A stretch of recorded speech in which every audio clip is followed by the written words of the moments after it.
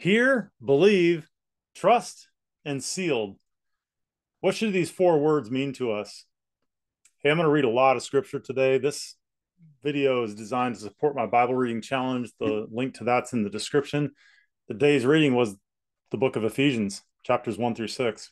So I'm going to be reading a lot of scripture. I'm going to be talking a lot about what Paul said in terms of how, kind of like what the mechanism is of how somebody becomes saved. So Paul was famous for very long sentences.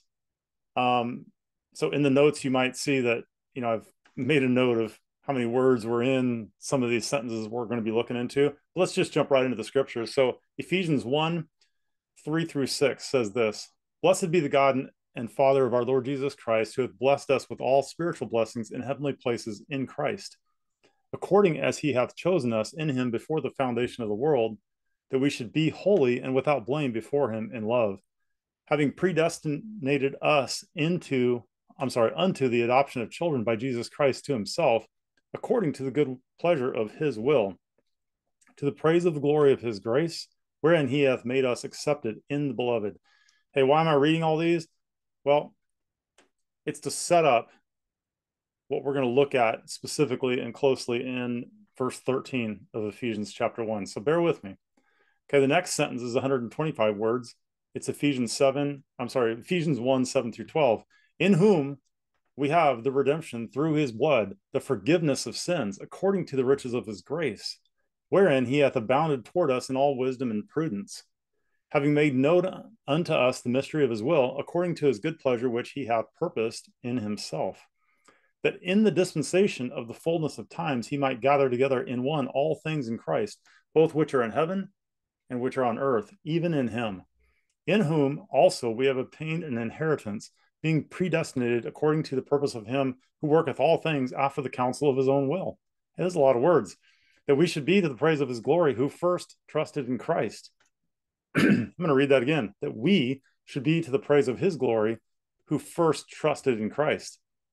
So all of what I just read is to set up what I think is one of the most important verses in Paul's writings, which is Ephesians 1:13, which says, in whom ye also trusted after that ye heard the word of truth, the gospel of your salvation, in whom also after that ye believed, ye were sealed with that Holy Spirit of promise. So there is that pattern of hear, believe, trust, and sealed. So Ephesians 1:13, this verse is hinging off what Paul wrote in verse 12, where Paul transitions from we to ye. As the apostle to the Gentiles, which is in Romans 11, verse 13, he is explaining what was, up until Christ revealed it to him, a mystery, which is now which is how an individual is sealed with that Holy Spirit of promise. So prior to Paul, nobody knew, how somebody became sealed or how somebody became saved. Paul is the one that was given these mysteries from Christ and explained it to us in his writings. So look at the way that verse 13 is structured. This is where sometimes people can get a little confused as to like what the pathway is or what the pattern is. So it says, in whom also ye trusted after. Okay, you got to pay attention to those afters. After that ye heard the word of truth, the gospel of your salvation, in whom also after that ye believed. So again, after you were sealed with the Holy Spirit of promise. So the use of after.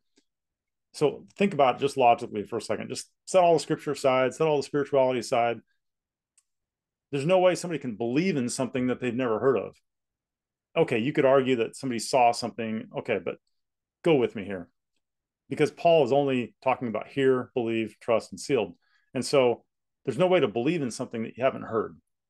And there's no way to trust in something that you haven't believed. Okay, and then we are sealed with the Holy Spirit of promise after that.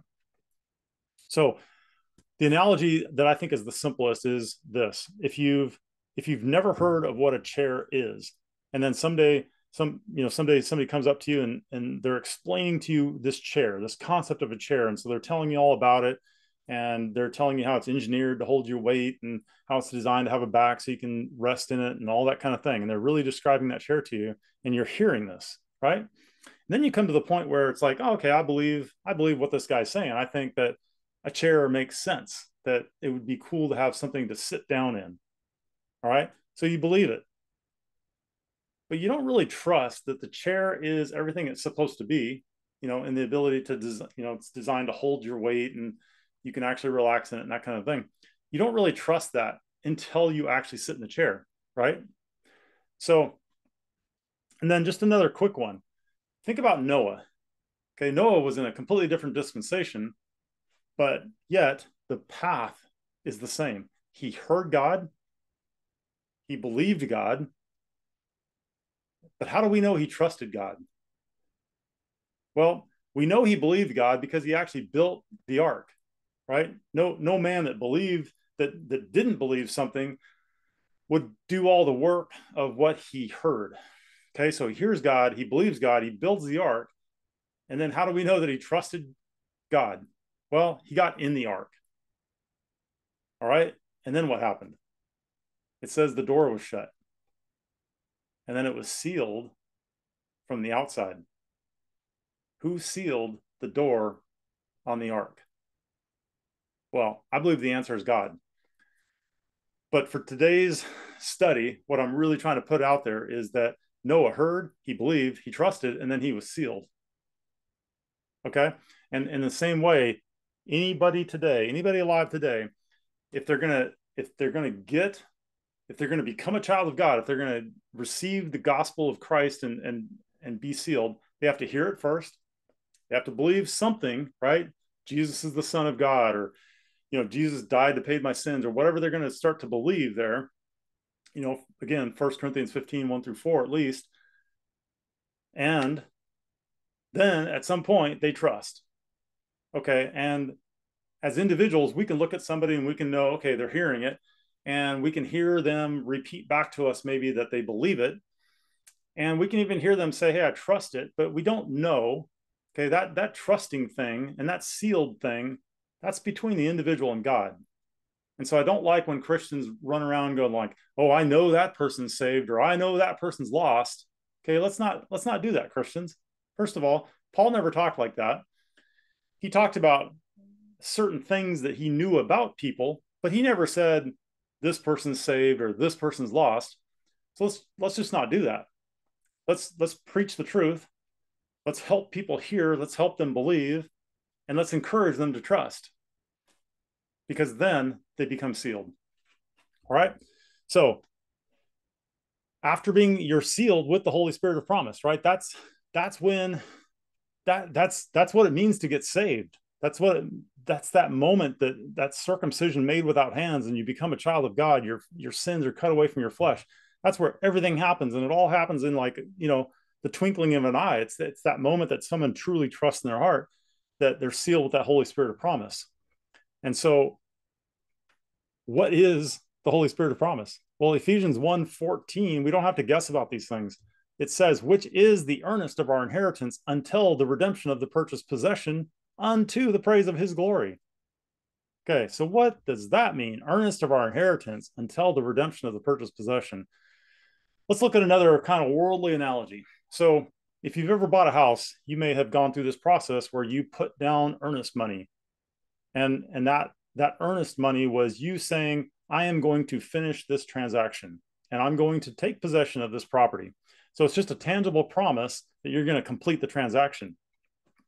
So in that same way, God gave us a part of himself, the Holy Spirit, until the redemption of the purchased possession, which is us. God paid for us. Jesus Christ paid for us by shedding his blood so that our sins could be forgiven and we could be reconciled back to a holy God. Okay. Hey, I hope you got some encouragement out of this. And if you're still here listening, I'm appreciative that you hung with me. My name is Eric Johansson. If you are not saved, hey, reach out to me. I'd love to have that conversation with you. And just, it's simple. It's simple to get saved. All right. Please subscribe to the channel. Hit the bell notification. I do 10 videos a week, 5 shorts, 5 long forms, and they generally are connected in content. And so it allows you to listen to things in whatever way you want. So again, thanks for being here. Have a great Bible read. Praise the Lord.